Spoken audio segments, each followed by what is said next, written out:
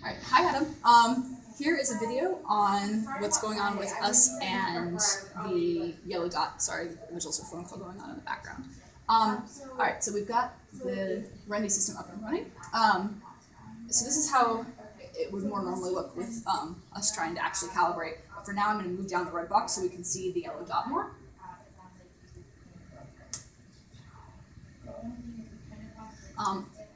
I feel like the camera is pretty parallel to the wall, like based on our conversation on Friday.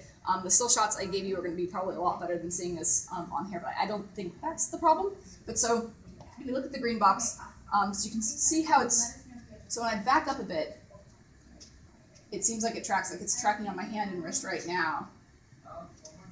But as I get closer, the ball moves down my arm to the point where when I go to try to touch the corners in the calibration, the box actually ends up being really small because, you know, where the line is for here, it ends up kind of being all in the same place.